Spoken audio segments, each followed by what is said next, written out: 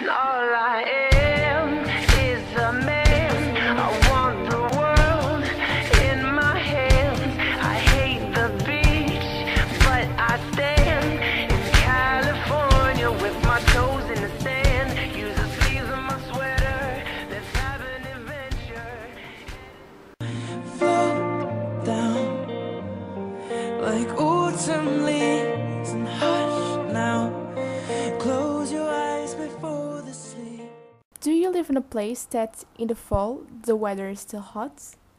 Don't worry, cause we got your back.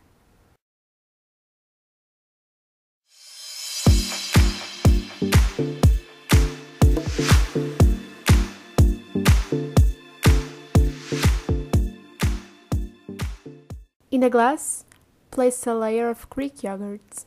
Then, add a layer of kiwi. Finally, add some cereals. Repeat the steps until the glass is full.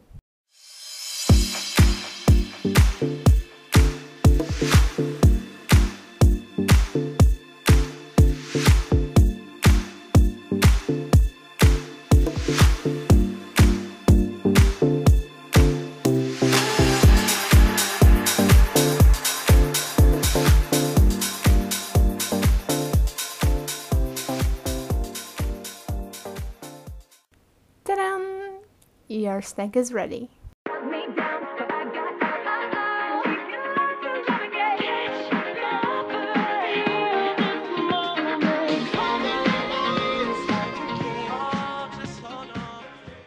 First, you just have to cut the apple into cubes or triangles. Do the same with the cheese. Stick an apple cube onto the far end of the toothpick. Then, add a cube of cheese, then a cube of apple, and then a cube of cheese again. You can also start by sticking a cube of cheese instead of an apple cube. All the tides turn now, building a bridge you can't burn down. Oh, shaking the ground you're walking on. So get up off of that fence, come on. Oh,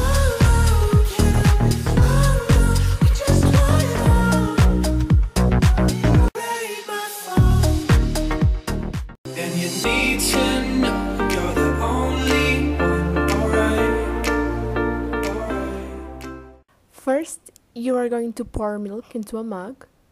Oh, and the milk needs to be really hot, otherwise the chocolate and the Nutella won't dissolve.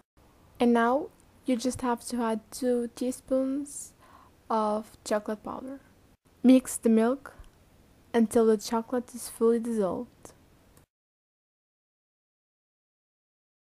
And last but not least, you're going to add a spoonful of Nutella. We know that this snack isn't 100% healthy. We mean, the part of the apple and the cheese is okay, but the hot chocolate has chocolate, and chocolate has sugar. But it's impossible to make hot chocolate without some chocolate. We believe that our hot chocolate is healthier than the normal ones because it doesn't have whipped cream or marshmallows. You can add some of those to your hot chocolate if you want to, because once in a while it's okay to eat that kind of food. Bye guys, see you in our next video.